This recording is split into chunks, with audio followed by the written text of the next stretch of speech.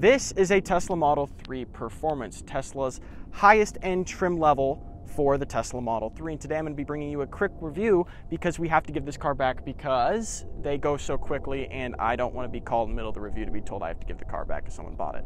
Anyways, let's jump right into it. Starting on the exterior of the Tesla Model 3 Performance, the first thing I want to start with is actually unlocking the car. You can either do it from your phone or you can do it from a Tesla given key card. And all you do is basically hold it up to the trim for the door, and as you see, the mirrors unlock. And once you open the door, the car officially turns on. Now, all you have to do to turn off the car is shut the door again and lock it, and the car is officially off. It's a pretty insane feature for unlocking and locking your car and turning on and turning off your car. It's like using an iPhone. Anyways, moving up here, you will see there is aftermarket wheels, and I believe this is a wrap on this. This is not the standard color for this car, but if you look under some areas where they didn't get the wrap, it was black before it was painted this like matte, really dark gray. Another cool thing is you see these little side vents right here. A lot of times when automakers put those on there, they're fake vents, but this time they're not fake vents. They're actually cameras that are used for backing up and for traffic. Moving on, you'll also see you have these 20-inch rims with these Michelin Pilot Sport 4S's. These are Vossen rims, though the previous owner of this car did make a good choice because they do look nice. You also have these acid green Tesla brake calipers. Moving on to the front, you have the signature Model 3 headlight design with this large LED up here and a pretty plain front end. Then you have your front right here, which I will show you is accessible by the screen in the car. And then you also have your turn signals down in the bottom of the bumper. And again, more stuff. Now, the way this car unlocks, like you'd see on the X or the S, the handles pop out, but on this one, when you go and unlock the car, never mind, it doesn't want to work.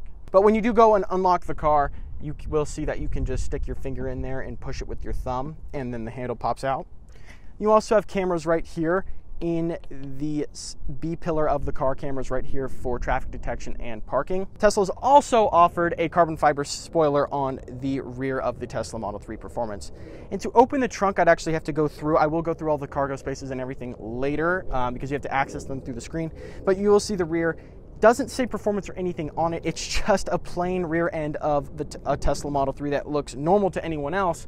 But once they actually got next to you and you guys were at a red light and it turned green, they would truly see that this is a Tesla Model 3 Performance. All right, now moving on to the cargo spaces of the Tesla Model 3 Performance. What I like about this frunk is you don't have to stick in there and open a latch. It just opens once you electronically open it from the interior.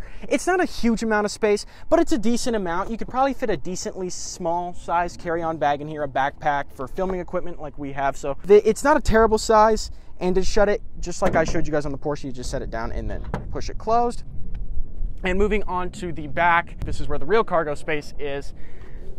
You do have a really decent size, and that pairs along with great legroom for the rear seats of the car and amazing legroom for the front seats of the car. This is a really good amount of space. Okay, and before I forget about this, the Tesla Model 3 has a drag coefficient of 0.23, which is extremely well. You also have things like these air pass-throughs down here for air to go around the front of the car more aerodynamically as well. And as you look at the car, it is very streamlined looking. This video wouldn't be possible without our friends at Godden Porsche. Thank you guys for being so supportive in the growth of this channel and for being a great part of the Godden family. Alrighty. Moving on to the interior of the Tesla Model 3 Performance. Sorry, the AC was on. It's ridiculously hot outside, and the Tesla is trying to keep me cold.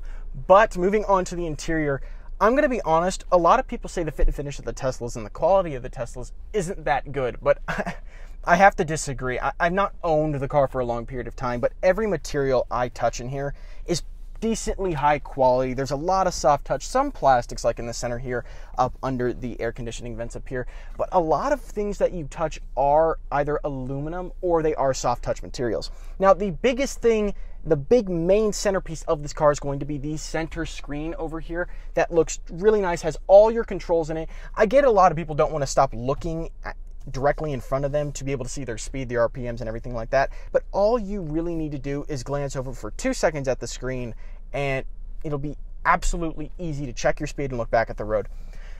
Now, on top of that, you have your steering wheel stalks over here.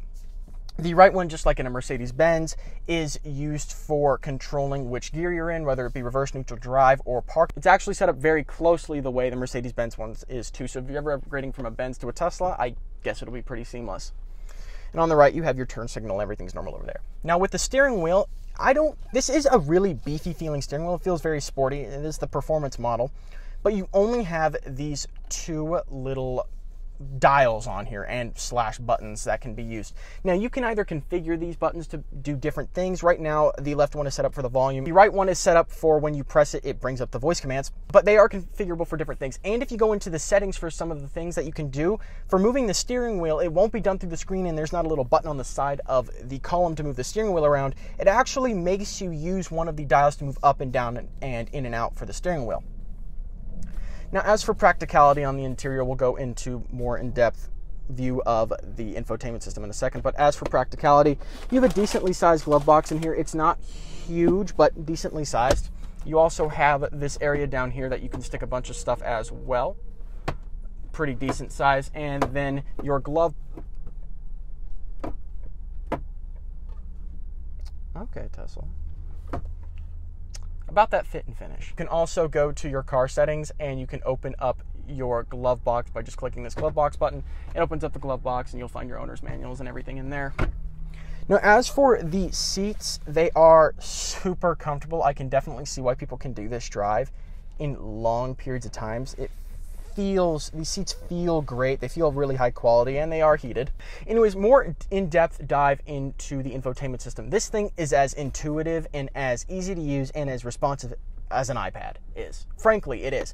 You have your car settings for like your frunk, your trunk, and everything on the left side, which can be changed. You can swipe over through multiple menus and change what it's showing and your range and everything like that. And on the right side over here, you have all your navigation, which can be used to show also your radio settings. If you bring up the car settings will take place of that area and you can just swipe down to remove that. You can also click on your audio and have that take up the entire screen. And then you also have your Tesla camera system where you can look at everything. Everything is basically through here. And the navigation system, super intuitive, super easy to use, basically like using Google Maps or Apple Maps. But again, storage and everything up here, practicality. The sound system is decent. It's not as good as it were if it were aftermarket, but it is decent. Now let's move on to the back of the Tesla Model 3 Performance. And this is where I said that the legroom back here and everything was not bad. These seats, super comfortable. You also have an armrest in the middle with two cup holders that is wrapped in this soft touch leather material. You have two USB ports down here, your climate controls as well for your vents, and then you have seat back pockets on the back of both seats, but the knee room back here, not bad at all, and headroom is really good. And when you shut it, this panoramic glass roof and this large size window, which it doesn't go down all the way, which is one little thing I have a problem with, you don't feel claustrophobic in here. You do feel really comfortable, and if the driver was shorter than you, you would have even more legroom. So for a sedan, a compact size sedan, this is not bad at all. Driving the Tesla Model 3 Performance. I have it in all of its sportiest settings, not track mode. The battery is actually at 50% charge right now, so we're not going to get the maximum performance out of this car, but we will still get quite a bit of performance in this car. First thing I want to say is I love the steering feel in sport and in regular. The steering feel is great. I know exactly where the front of the car is at all times. The suspension is a little bumpy, but that's kind of made up for, as you see, pretty bumpy. But that's kind of made up for because these seats are extremely comfortable, which makes this car very easy to do long drives in, which when I've driven between Las Vegas and California before, and that's a great benchmark for driving long distances. It's a 2 or 3 hour drive. And, you know, a crappy car is going to feel like crap and a nice car is going to feel like very nice. This would feel good. The real catalyst of a Tesla is this acceleration. And what's important about that is this car does 0 to 60 very fast. Very, very fast. Tesla claims 3.5 seconds. People have seen it done in 3.2. And personally, on a half charge, that's amazing. Now, I don't have timing gear like a V-Box to be able to tell me how fast this car goes.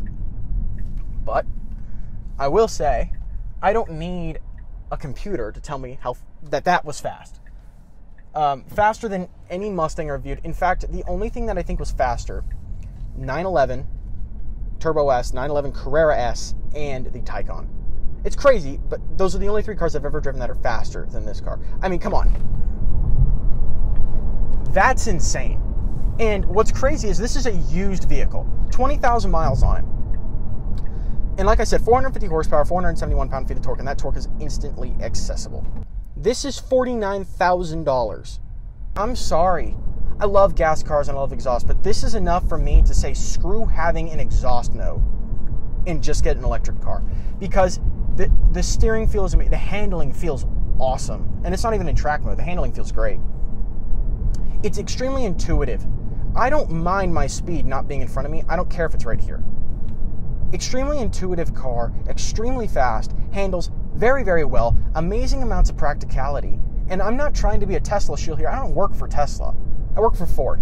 I don't work for Tesla. So me saying that this car is absolutely insane with how comfortable it is, how fast it is, how well it handles, yeah, there are some issues with Tesla. I will admit that. And those are things you have to get over when it comes to driving these cars. But honestly, it's something I could truly get over.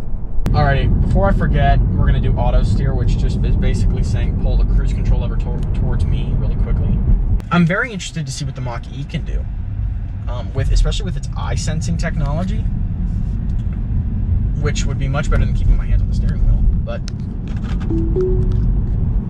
hands off, which my hands are very close to the steering wheel, so no one get mad at me for doing this. But accelerating, steering for me within the lane, around traffic, everything I'd wanted to do, and it's so easy to activate. All I had to do was press down on the cruise control button, the cruise control stalk twice. Alrighty, so the Tesla Model 3 Performance. Do I love it? Yes, absolutely amazing. It's $49,000, a bargain compared to its original price. Yes. If you like this video, go ahead and smash that like button, and if you want to see more from us, go ahead and subscribe, and I will see you all in the next video.